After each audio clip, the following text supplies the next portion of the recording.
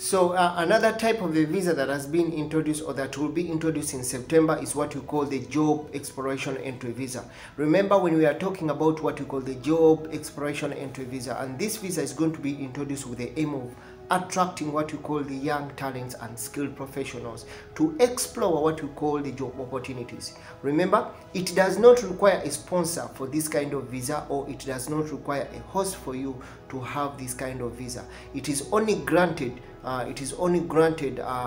what we call under what we call classified category, and this classified category can only be done by what we call the Ministry of Human Resource and Human Resource. What are we talking about? We are looking at classified under the first, the second, or the third skill level by the Ministry of Human Resources and the militarization. And at the latest, this one is going to attract especially the latest good performers or graduates from all over, at least the best 500 universities in the world. Remember, they are attracting what you call a pool of young talents that will come into the country with what you call professionalism skills, and they will be graded into what you call the first, the second, and the third level as per the ministry requirement. And once these people come in, then definitely they will come into the country. They will not need what you call a sponsor or host, and they will find something that is going to be able for them to do without much hassles. Remember,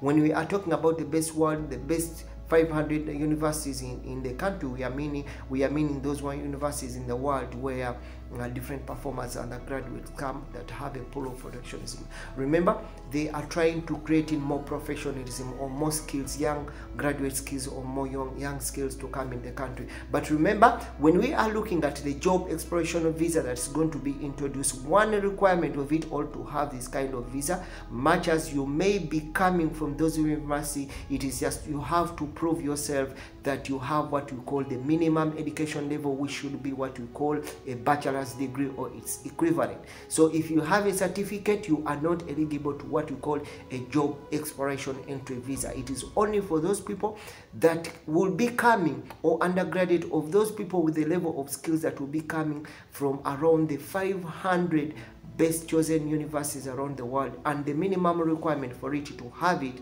it's supposed for you to have what you call a bachelor's degree or its equivalent, meaning that not everyone is going to apply for it, but if you have what you call a bachelor's degree as its minimum means of education equivalent or its equivalent, you will be eligible. In case you are being chosen out, you will be eligible to apply for this kind of visa, and you can freely enter into the UAE or enter in any states of the UAE without a hassle and without even requiring what you call a sponsor or a host to host you. Hope I've tried to share it. That's another form of visa that is coming on board. So for those people that have the bachelor's degrees and have their equivalent ready to have the skills to go and look for those particular jobs in that level, then it's very good news for you.